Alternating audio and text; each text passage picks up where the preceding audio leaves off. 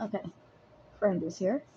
I wanted to quickly make a statement about what they've been saying recently. I've read that the FBI has acknowledged that aliens exist.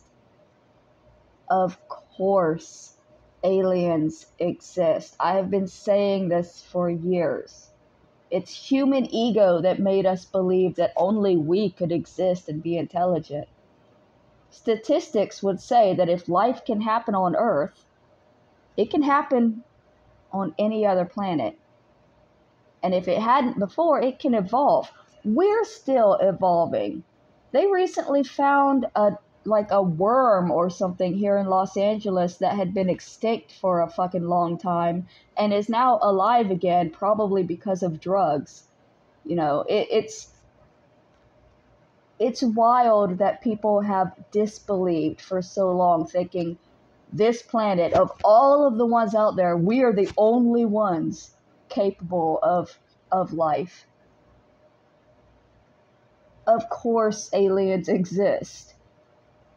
Now, what are they trying to confuse us with is the question, because they wouldn't be saying that aliens existed if there wasn't something else that they're trying to stop us from looking at, which is probably the climate change situation, since we're all burning alive now.